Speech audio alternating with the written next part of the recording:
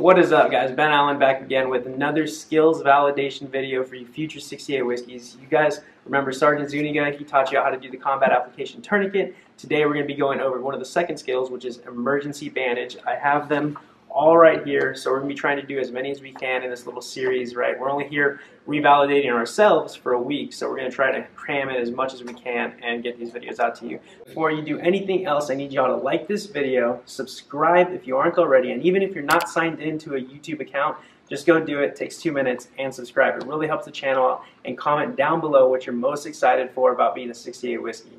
But without further ado, let's get to it.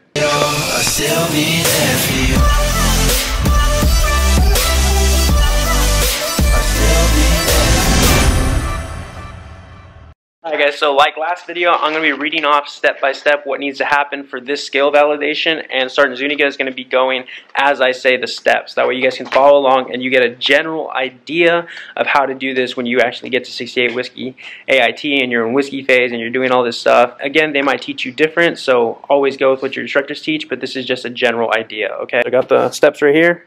Got Sergeant Zuniga, we got our beautiful casualty Rodriguez. So first step, take BSI. Okay, BSI. There we go. Expose the injury, assess, and check for an exit wound. Okay. So you're exposing the injury, assessing, and you see a wound. Right here. Yes.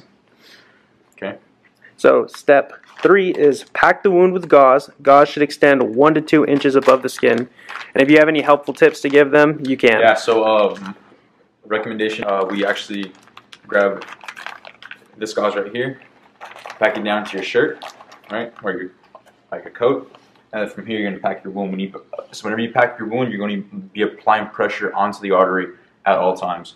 So it's nothing like super relaxed like this.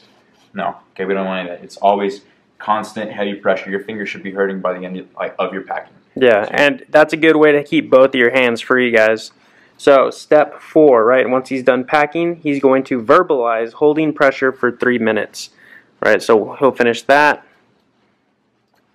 See how he's always holding pressure, guys? Like it's not coming up, it's not fluffing up, like it's a condensed little ball right there on the wound. Again, guys, comment down below what you guys think of this series. Do you guys enjoy it? You think it's very helpful for all you future 68 whiskeys or what?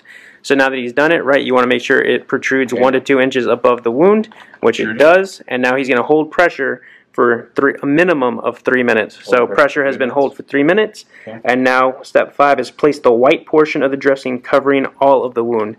So if your casualty is conscious, you guys can instruct him to hold pressure himself, or if you have CLS nearby, you can instruct them to hold pressure as well while you prepare the emergency dressing. So that's the white portion that's going to be placed down onto the wound. So right there. There we go. So now, as he's doing that, he's going to wrap the elastic portion of the bandage around the extremity as you see this. So watch this step right here, guys, because this is important. So you lock it in place like that, and you're going to go around one whole time just to secure it. That way it doesn't like get all raggedy and rickety. You guys will understand if you go around the opposite way. And now what he's going to do is he's going to back the opposite way, and that's going to apply the pressure to that dressing, right? So now that he's wrapping it around, once he gets to the very end, he's going to insert the elastic wrap into the pressure bar. So make sure that whenever you wrap, you're also going to be going like pretty much over these edges. You want to make sure that that gauze cannot come out at any point in time. You don't want to see any gauze, period. Exactly. All right, so like right here is the edge, right? You see all this gauze? I'm going to come over here and cover it, right? I'll make sure everything is covered. There we go, there we go. And he's continuing to wrap tightly, ensuring all edges of the wound and pad are covered, like he said. Clip. And now he's going to secure the closure bar to the bandage. And you guys can see right there. Hook. Grab on and hook it. There we go. And so now that he's done that, he's going to loosen the tourniquet that we previously put on in our last video. Right? And so what you want to do, very important, is when you do this, you want to make sure you do not do it super fast. You want to loosen it from the windlass and not from the strap. So you'll see right now. You want to do it very slowly, because if you do it fast, you can get that blood rush coming straight back in, and it can blow out the dressing that you just put. Okay. So watch. Checking. See? Slowly. Checking. So now the evaluator is going to state bleeding is controlled. So that is good. And you are going to just leave that loosened tourniquet in place just in case he starts bleeding again. you can instantly just, you know, reapply it and put that pressure back on there. And now he's going to say secure the bandage with tape. That's the final step. So now that he's got loosened the tourniquet, he's coming back over here, and that's it. Secure with tape. Okay. For your skills, it's going to be one part of the tape is going to touch the skin. You're going to go around kind of like the barbershop pulls, right? Around.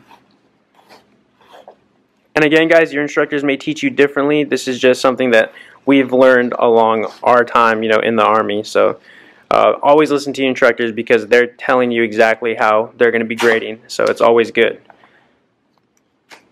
And it's also touching the skin. All right. Sweet, guys. And that completes the emergency bandage portion.